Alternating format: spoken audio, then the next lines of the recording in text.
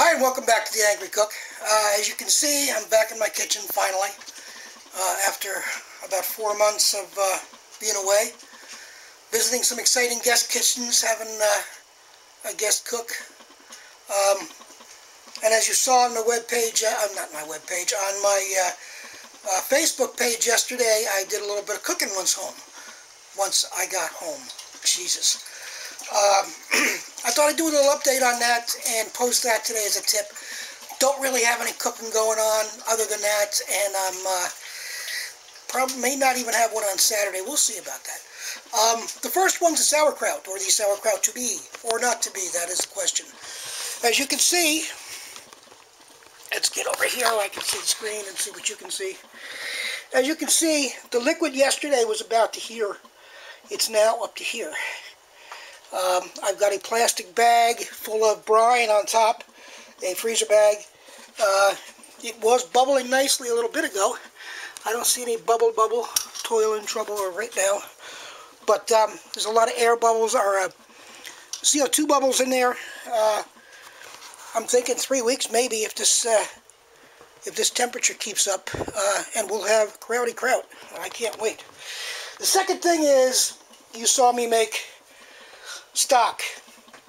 This is 3 chicken carcasses, one of which was our Sunday dinner, 3 carrots, 3 celery, 3 garlic, a few sprigs of fresh thyme, and a sprig of fresh rosemary, which is all that's left of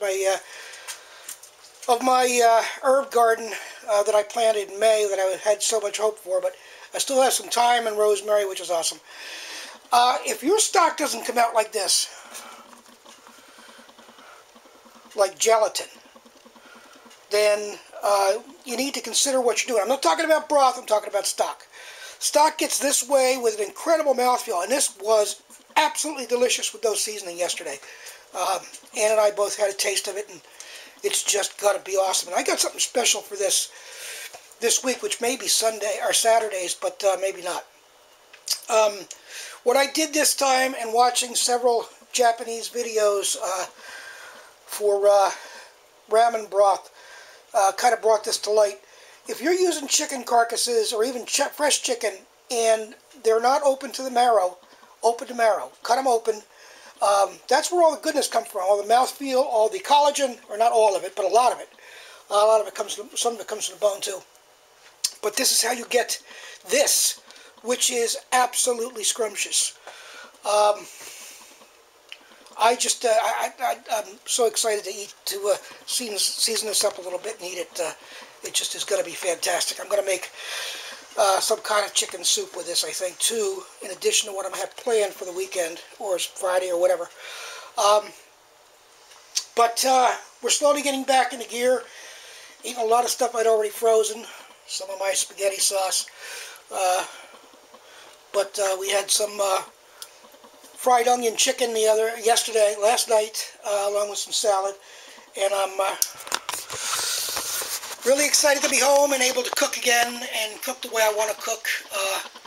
So I hope you all stick with me. I'm hoping to get a blooper 3 out this week. We'll see about that too. I'm just kind of rearranging things. I've got to fix a couple of things around the mobile home. I've got to, my washer blew out this morning, and I've got to fix that. I got 2 toilets that need fixing, and, oh well, you know, life goes on. Little by little. I'll see you. Thanks for being here. Like, subscribe, and comment if you would, to everything. Like all the videos you watch, please. It does make a difference. We'll see you later. Bye.